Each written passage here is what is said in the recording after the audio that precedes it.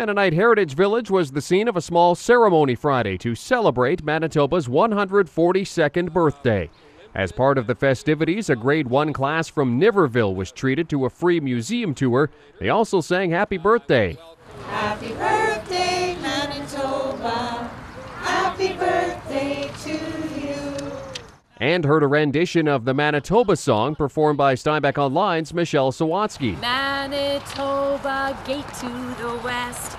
Manitoba, home of the blessed. Years will pass and times change too, but Manitoba, we'll stand by you.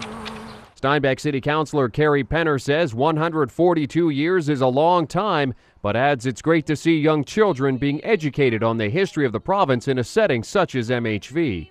Manitoba is 142 years old, and we're wonderful. It's a great place to live, and children should understand that this is pretty special to live here. MHV Executive Director Barry Dick says the village was happy to host the class, share some history, and mark the occasion.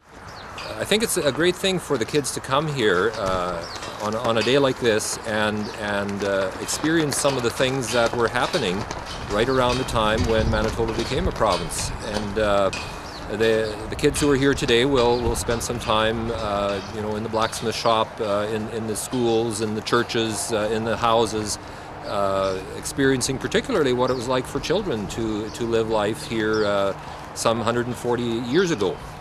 Penner adds she was very happy to hear the Manitoba song. It came back to me when I was in elementary school that we sang that song, and it really stuck with me, so that was really nice to hear. So if you're ever in a pinch, you can fill in for Michelle? I guess I can, yeah.